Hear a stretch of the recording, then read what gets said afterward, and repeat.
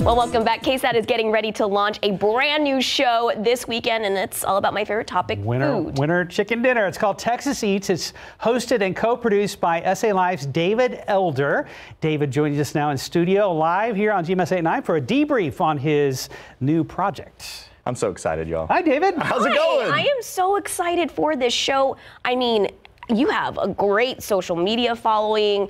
Elder Eats has just really taken off, and that's what kind of stemmed this show, right? Exploded, yes. I started doing it about 3 years ago, and I just kind of went to a restaurant, I felt it out, did a story, and the first one, it did really well, so we kept going back and doing it kind of like a weekly thing, and then it became like a daily thing. You started filming the Elder Eats on your cell phone, correct? Actually, 99% of the Elder Eats that you see online, it's one man and a phone. That's all it is. It's just a cell phone. Yeah. You are so talented. Thank you. I appreciate that. So what's your first show about, David? So the first show for Texas Eats is all about Tex-Mex food. It's San Antonio.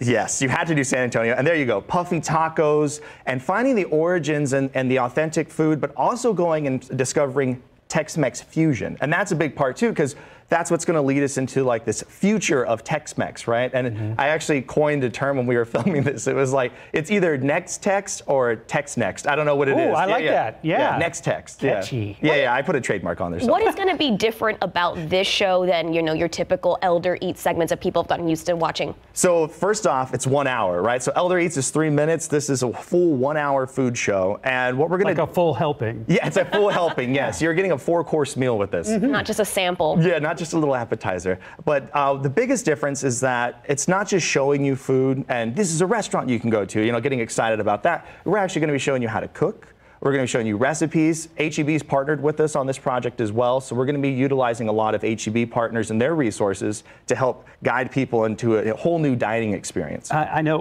obviously SA is kind of the middle of KSAT's name, and we focus so much on local, but are we going to go beyond San Antonio horizons for Texas Eats? Oh, I'm so excited for that. Okay, yeah, so we're calling it Texas Eats. One, because Elder Eats in other markets, people wouldn't understand what that meant, right?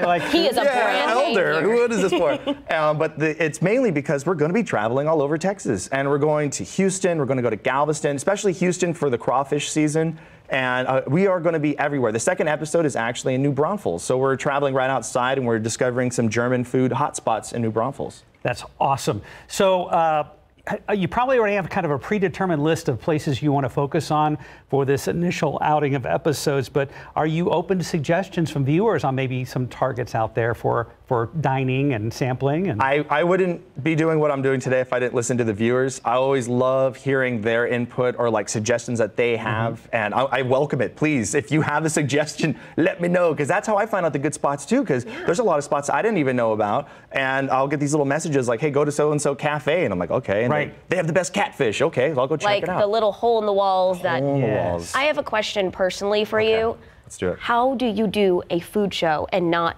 blow up? You look great. Thank you. Actually, I will say this. I have actually, since September, I've lost 31 pounds.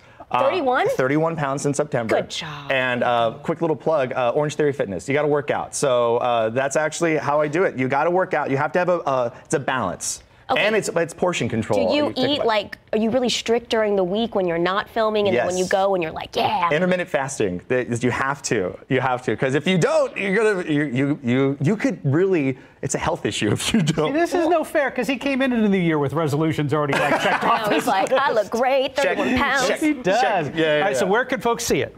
Folks can see it this Saturday right here on KSAT 12. Just watch right here. It's 10 o'clock, and also on KSAT.com, the KSAT TV streaming app as well. And on social media, we'll be sharing out different things. It's going to be all over the place. Well, here's the good news, David. We're already hungry. I know. You got to come hungry. That's the best way to do it. Do you ever run out of restaurants? You were like, oh, I'm not going to be able to find any more. I've been to over 250 restaurants since I've started Elder Eats. There's an endless amount, and there's still so many more that I haven't even tried. You've only just begun. Only just begun. Yep. Thank you, San Antonio, for all of this. For all that you do. Yes, thank you, San Antonio. Good luck with the show. Break a leg, so much. And we can't wait to see it. Oh, I don't want to see it. And we'll see you on SA Live later on. Yes. Okay. David, thank you.